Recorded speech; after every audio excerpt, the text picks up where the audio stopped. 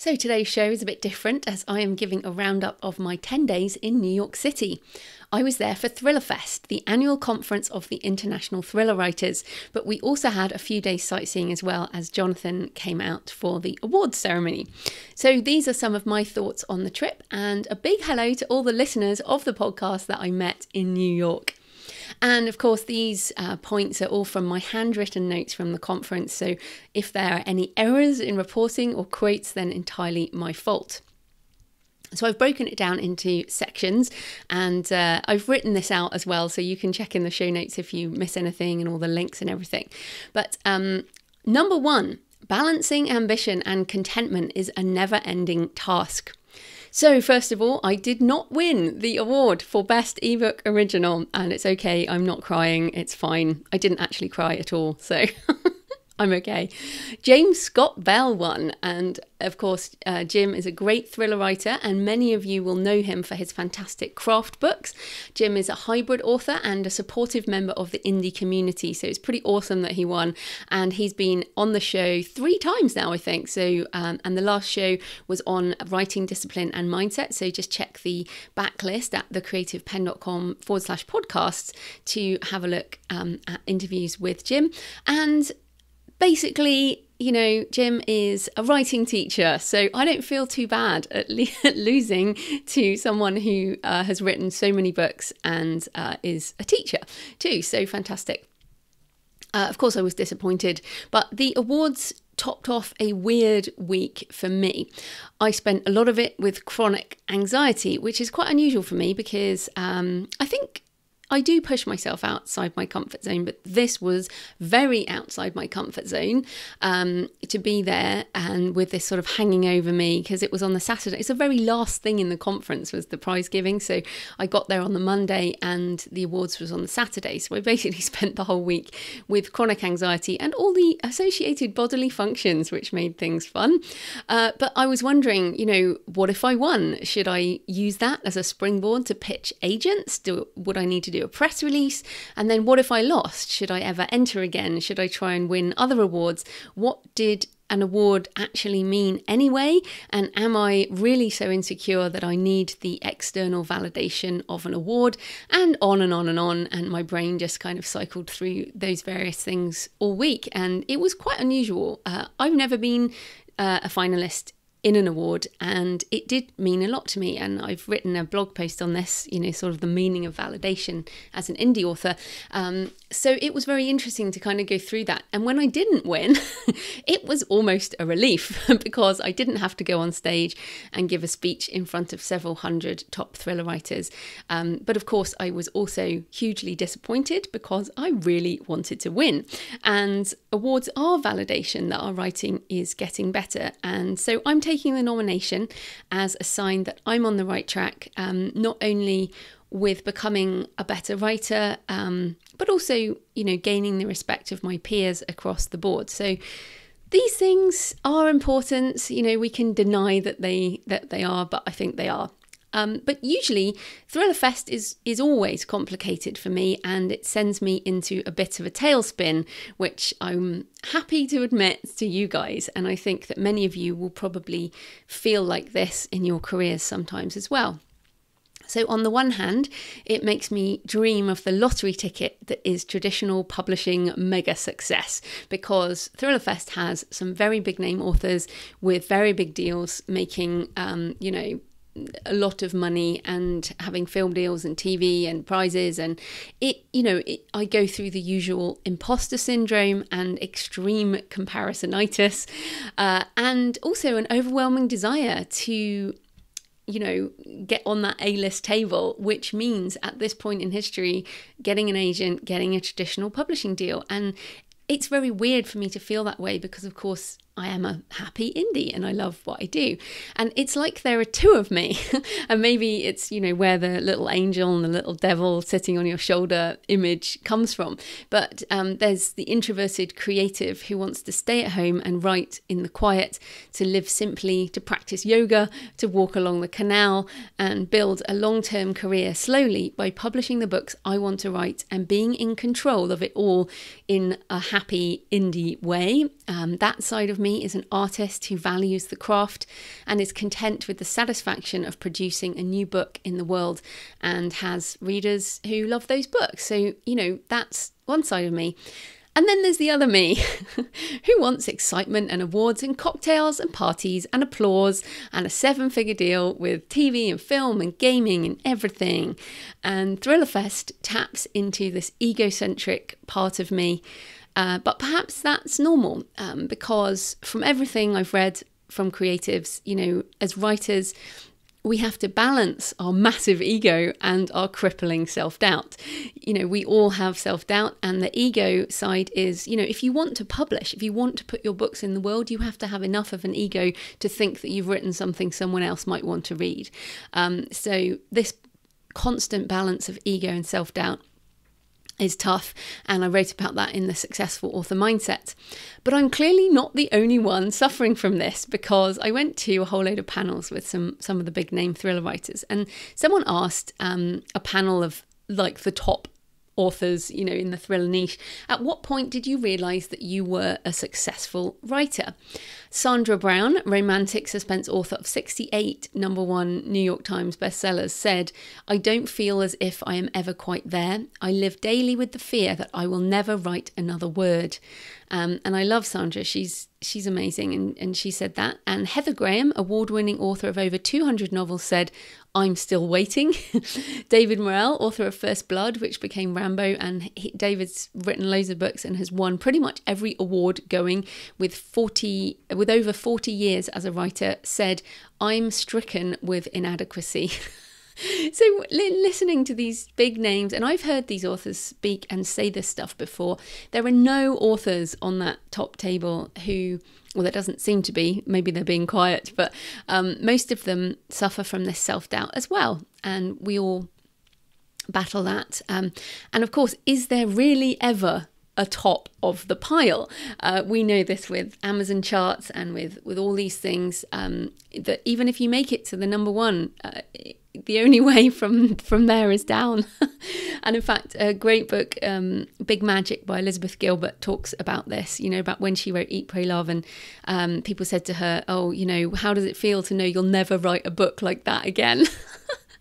And she was like, well, you just have to get back to the page, don't you? You just have to write another book.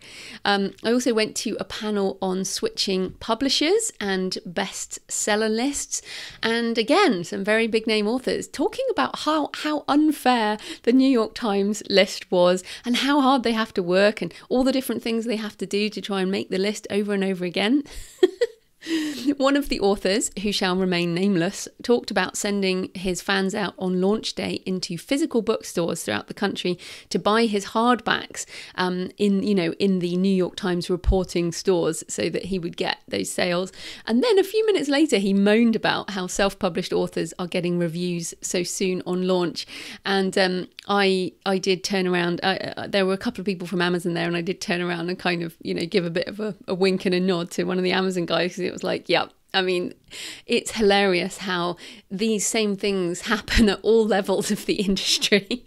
What was also interesting is this panel talked about the honeymoon phase with a publisher, and then the moment when the sales plateau, and how moving publishers can help to get fresh eyes and fresh energy involved in their books and to keep the money coming in. And so it was so fascinating to kind of hear them talk about this. And these are names at the top of the industry.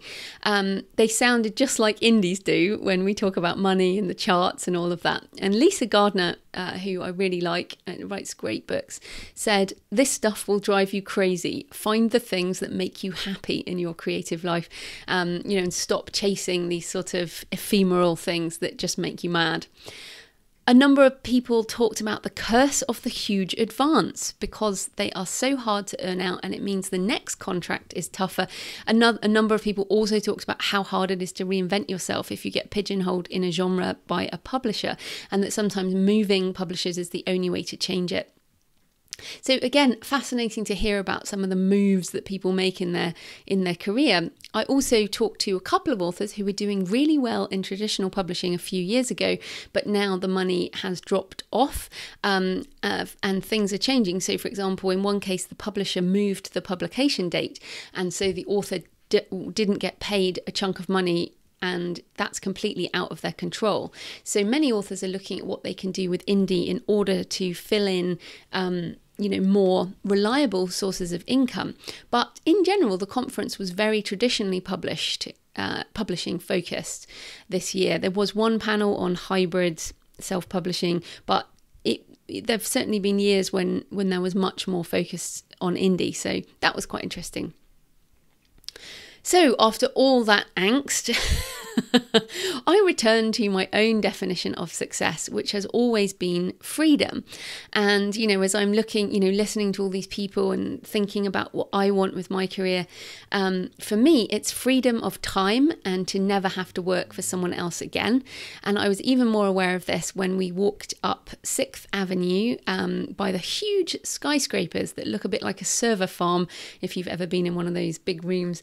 And Jonathan and I were wondering how many of those people who go into those tower blocks every day are actually happy.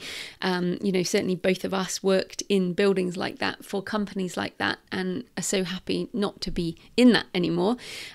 Freedom to me also means earning enough to live a good life, travel when I like, support my family, and I also measure my life by what I create, which means writing and producing and aiming to try and stay separate from the outcome of what happens after the creation is in the world.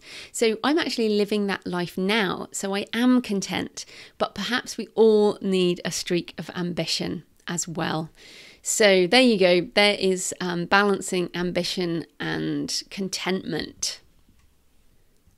Number 2, the ethos of the working writer. So one of the reasons I love going to Thrillerfest is because there is a very generous and helpful ethos about the festival, and about the conference. It really is all about authors teaching authors and helping new writers. It is a very author-focused conference, and they have Craft Fest, Career Fest, Masterclass, there's an FBI Day. Then there are there are good parties and things, and people are very, very helpful. And then there are sessions just for readers, but most of it is writers. So it is definitely the best conference I've been to in terms of a thriller writing conference. ITW, International Thriller Writers, is very welcoming to new writers, however they publish.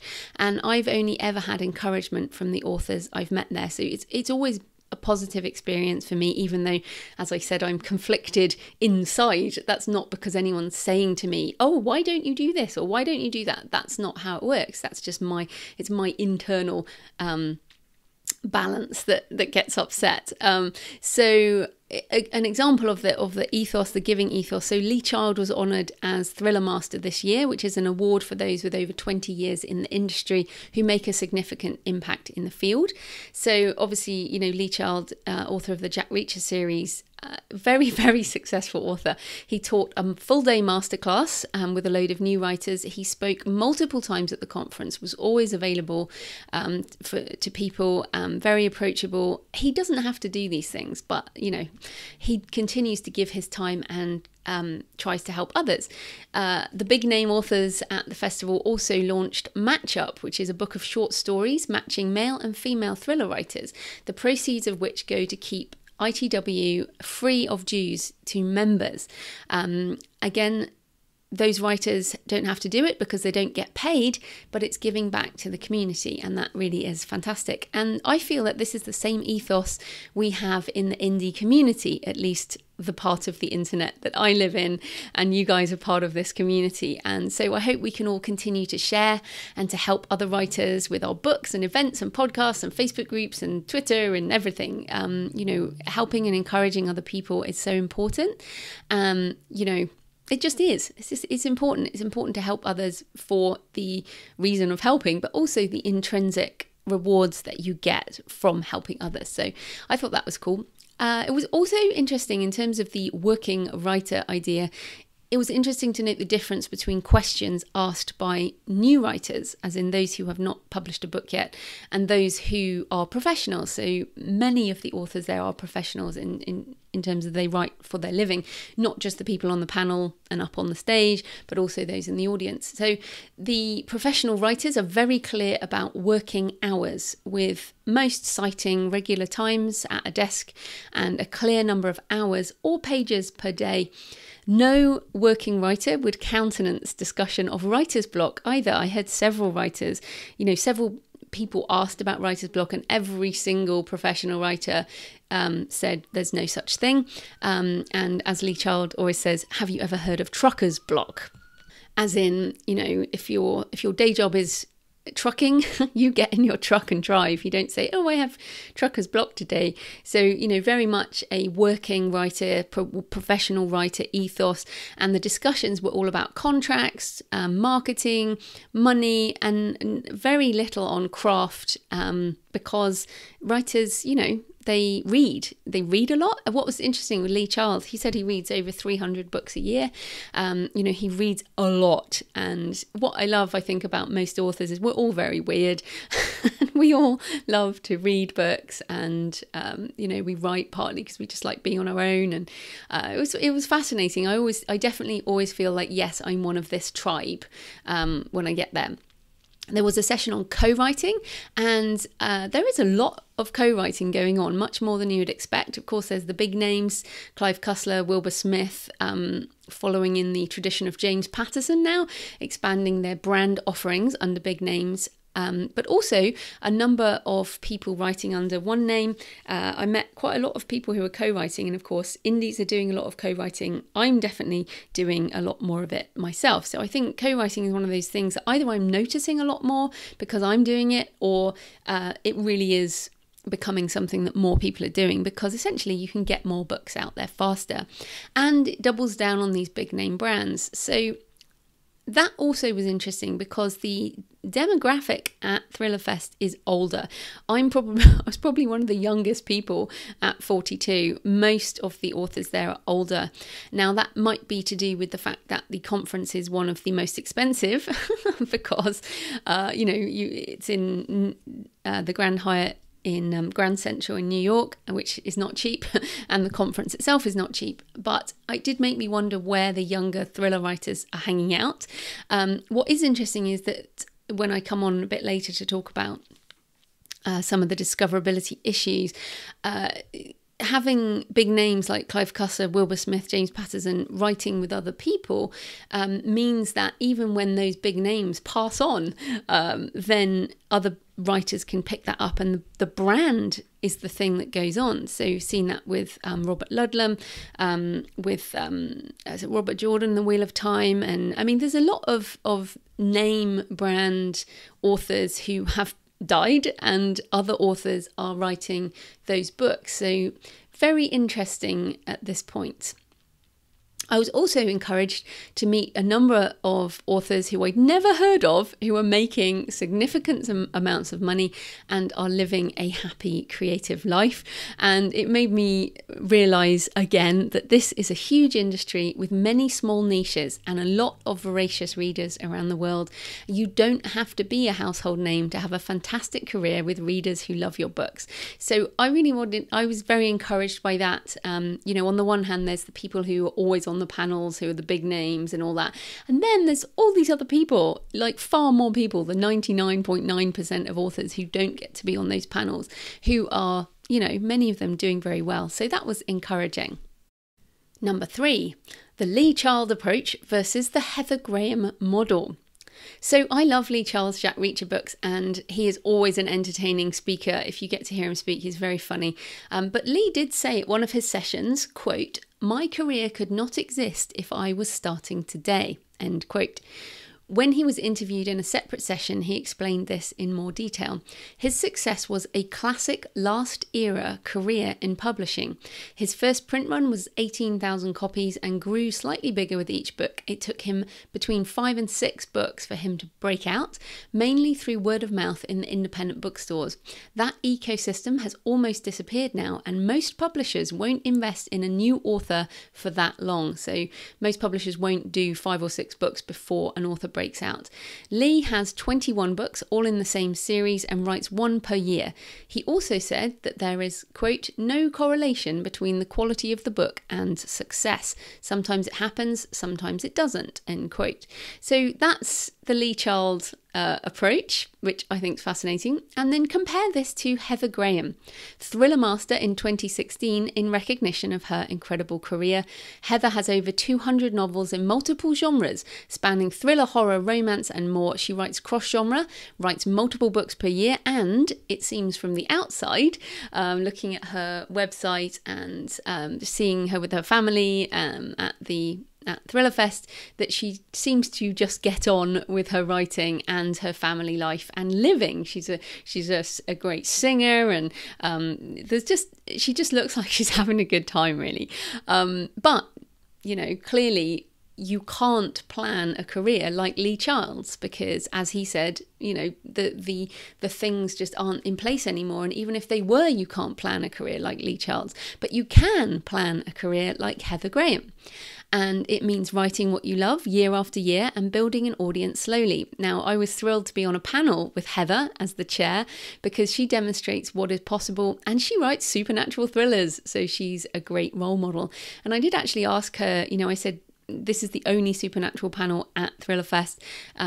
Do you feel more at home at a fantasy conference or whatever? And she said, no, Thriller is a broad church. And if your book is thrilling in some way, you're at home here. And it was really good to talk to her. So I've also been, as I've mentioned before on the show, looking at investing and investments and pensions and superannuation and all the exciting things like that, which is actually a lot more interesting than I had expected, and has a lot of parallels to publishing. So we watched a really interesting, I think it was called Becoming Warren Buffett, interesting documentary the other day, and he has famously said that when he dies he wants money put in a low-cost index fund for his wife, and that is his kind of pick. And indeed, if you put a monthly amount in a low-cost index fund every month consistently for years, you can retire wealthy. It's boring for sure, but it's almost, it's not guaranteed, but that is the advice. So I would recommend reading Unshakable by Tony Robbins for the details. I'm not a financial advisor. This is not advice. This is just a thought. So on the one hand, you've got the putting the monthly amount in the low cost index fund. And then on the other hand, you've got the chasing that magic stock that's going to go up by hundreds of %, or betting your money on an IPO, or trying to beat the market somehow. And it feels a bit like this lottery ticket of traditional publishing, and it can drive you mad trying to get something that is outside of your control, like picking this magic stock, or buying a lottery ticket. These things are not in your control. Whereas if you just keep creating over time, build your backlist, become a better writer, continue to build your readership, all of this will pay off in years to come. Like diet and exercise, relationships, investing, slow and steady growth is effective and won't drive you crazy. So my message to myself, even if you don't want to hear it, my message to me is, don't keep getting sidetracked by the possibilities of success. It is not in your control. Focus on writing the next book and serving readers, and you never know what might happen. This was also brought home to me when we went to the Museum of Modern Art, which of course is packed full of big name artists. And I go every trip to visit Starry Night by Van Gogh. And it's the only painting with its own security guard and a queue of people wanting to take selfies with it, which I actually love that. Taking a selfie with a painting is awesome. Like, it really shows a lot of love for that painting. And it's in this room, and it's surrounded by Picasso and Matisse and like loads and loads of other famous painters you'd have heard of, and famous paintings that you would have heard of. But this seems to be the one painting that inspires such adoration.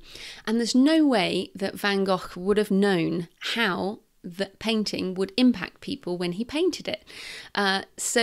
He painted a lot of paintings, and most of them don't have the same resonance as that painting. So this is fascinating. You don't know, you just have to create your art. So keep creating and putting your art into the world, because you never know what people will love, and it might be the book you haven't written yet. And that's kind of how I feel. I think that's what we have to keep doing. Right, number 4, getting to yes, turning browsers into book buyers. So this was a really interesting session by, it was a sort of statistics session presented by Book Intelligence Codex, where they presented a recently updated study on the reading habits of thriller and suspense readers. So this is from my notes. So I might get something wrong, but this is basically, I wrote lots of notes. There was a lot more presented, but these were the highlights that I thought. So first of all, physical retail is in decline, and they said that, and it's something that you notice. I noticed it in New York as well as here in the high street in Bath. And what physical retail there is trends toward higher profit, higher velocity goods, which books are not. There is also an increasing fragmentation of the market. There is no longer the same volume of sales for the big names, and it's harder for mid-list authors to break through. And that echoes what I was saying before about some of the people who were doing well in traditional publishing now being worried about their money. If you earn a certain amount, you get used to that amount, and then if that changes, then you have to start looking to make up the shortfall. The cultural imperative around what to read has shifted, and not everyone is reading the same thing anymore. Also, not everyone who reads buys. Only 1 in 3 books read are new, with 29%, with 52% of books read being free through libraries, giveaways, and free ebooks. 11% are used, 4% gift, 3% subscription. And if these numbers don't add up, it's because I didn't write all the little things down. I was scribbling super fast. But the good news is, as commitment increases, revenue increases. So turning browsers into fans is the way forward, as we all know. Discovery is broken. Even major New York Times bestsellers are not known to interested buyers. So discovery is the big challenge. Discovery sources, i.e. how readers discover a book, break down as follows. 20% discovery in physical bookstores. Now, there was almost an audible gasp in the room at this, because when this was presented a couple of years ago, I think it was 40%. So this is a significant reduction, and it was the main finding that people were talking about afterwards. With physical retail in decline, how can books be discovered? So of course, most of you listening to this will not even have your books in physical bookstores, but hopefully this will make you understand that it's certainly not the be all and end all. So 19% author marketing is how books are discovered, 11% recommendations, 11% digital marketing, 10% e-promotions. Now, I don't know what the difference between digital marketing and e-promotions are. Maybe that's a price promotion like BookBub or something, and digital marketing might be Facebook or something. They didn't really break down what went into each. And 8% e-tailer browsing. So I think that's fascinating, because if you think that if only 20% of discovery is in physical bookstores now, and the majority there fits online, so author marketing is generally online, recommendations, digital marketing, e-promotions, all of those, and 8% e-tailer browsing, that's all online. Basically. So that was a fascinating bit. Also, the lower the price, the lower the barrier to buy. 62% of those surveys would buy a book under $2 immediately as an impulse purchase, which is why we see things like BookBub being so effective. And 26% would buy a book over $16 immediately. And many of the people in the room, with traditional publishers have prices that are at that level. Then the conversion to buy factors, so that is what turns an interested customer into a buyer. 31% is the book message, which includes cover, title, description, category, topic, author story, and branding, otherwise rounded up as "it speaks to me" in some way. I think we all know how that feels. It's like, oh yeah, I want that book, and the reason is it speaks to me. 26% have heard of the author or the series, 15% recommendations, and 8% special price. But the interesting thing is that 63% of readers buy another book if they have a relationship with the author, brand or series already. So basically, if they've read your books before, 63% of them are more likely to buy the next book. So the holy grail is to convert readers to true fans and maintain an ongoing relationship with them so they buy your books again and again. Now, this is not news to indie authors. We know this, and if you haven't started your email list already, then get on it. And it was so interesting that a couple of authors, did say to me one of the biggest issues with after, even if you have a hit book with a traditional publisher, you don't know who bought the book, and because you haven't got an email list. So it's very hard. Someone coming out of traditional publishing and going indie or going hybrid doesn't have this massive list that you would expect them to. So very interesting there. So I thought that was a fascinating roundup, and with the most interesting thing being that only 20% of discovery is in physical bookstores. Fascinating stuff. Of course, if you do want to get your physical book into bookstores, the Alliance of Independent Authors has just published How to Get Your Self-Published Book into Bookstores, which is a really good book. And certainly going with Ingram Spark is always a good idea. So check that out. How to Get Your Self-Published Book into Bookstores by the Alliance of Independent Authors. Okay, number 5, back to the bookstore. Amazon versus Barnes & Noble. So it was interesting discussing this decline in retail because I visited the Amazon bookstore inside the Columbus Circle rather upmarket shopping centre. And I also visited Barnes & Noble on Fifth Avenue in a way to kind of see what was going on with physical retail. So when I went to the Amazon store, it was Prime Day. And pretty hard to miss, as 6 different people tried to sign me up in the shop, even though I'm already a Prime member. They were very hot on that. The front of the store was dominated by devices, Kindles, Fires and Alexa, or the Amazon Echo. And you could get a discount on everything as a Prime member. They had 2 prices, this price if you're not a Prime member, this price if you are. You could check prices online with a scanner, and I felt it was definitely a funnel towards online and digital with clear links into the online store. The array of books was dominated by traditional publishing titles and a lot of hardbacks, but the main difference to Barnes & Noble was the emphasis on reviews. There were sections like books with more than 10,000 reviews on Amazon.com and new hardcover fiction selected using customer ratings, pre-orders, sales and popularity on Goodreads. So yes, Goodreads was mentioned in store, which was interesting. I liked one of the sections, which was if you like this, you'll also like this, which clearly uses the also boughts for data points. And there were printouts of customer reviews underneath most of the books displayed. I couldn't find any Amazon publishing or indie titles, so I asked, and they said they had no way to find out which books were APUB or indie.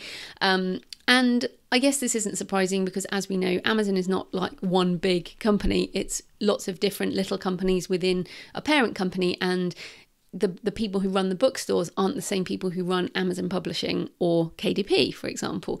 But I was surprised because I would at least expect to find some Amazon Publishing books, given, just why not?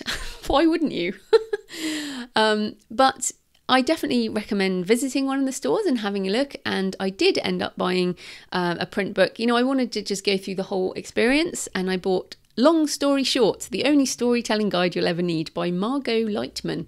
And that sort of caught my eye, and the reviews were there, and and the buying experience was fine. And as an international customer, I was like, yes, I am a Prime member, but in the UK. And so I just showed them my Amazon UK thing, and they were like, great, you're a Prime member. And then I got some money off, so that's cool.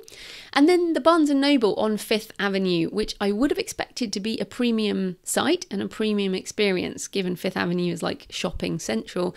But actually it was pretty shabby. I don't know if Americans use the word shabby, but it's, sort of not premium.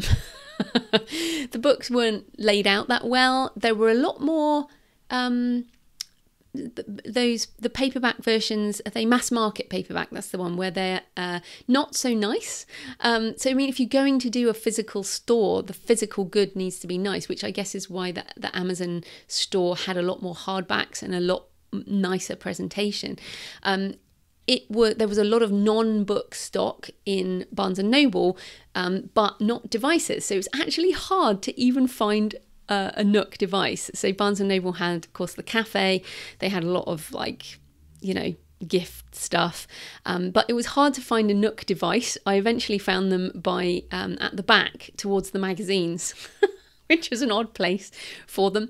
It was also hard to buy a book. So we actually were going to buy a book. We took one off the shelf and we approached 2 different desks, 2 different staff who both refused to take payment and directed us to a cashier. So and then the queue was too long. So in the end, we put the book back and bought it online. Which is terrible.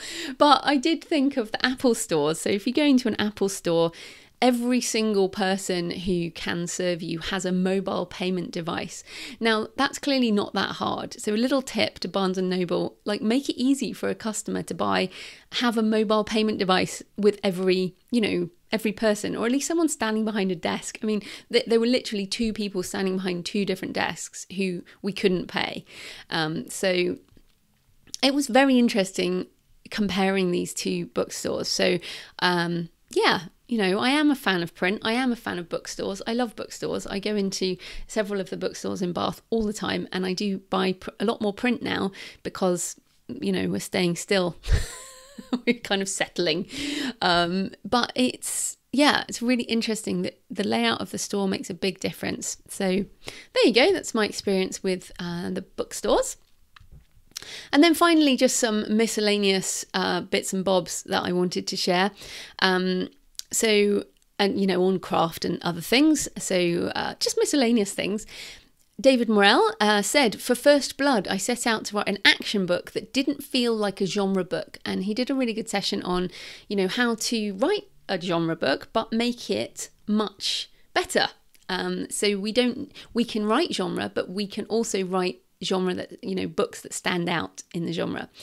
He talked about using at least 2 other senses other than visual to bring depth to your writing, and kind of said that with the development of TV and film, people often use visual to the over everything else, but you should think of 2 other senses.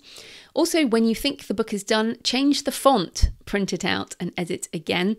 And all authors have tics. Figure out what they are and fix them in the second draft. We do definitely have tics, and they can be different tics per book, I think. So yeah, and a tic here means something you do over and over again. Val McDermid, who is one very big British crime writer, talked about writing her radio play Resistance, which is about a sort of apocalyptic plague. What was interesting about that is I've never even considered writing a radio play, but she said they can be a great form of writing and also successful. Actors like doing them because they don't have to learn the lines, so they can fit them in between projects, so you can get some big names for a radio play.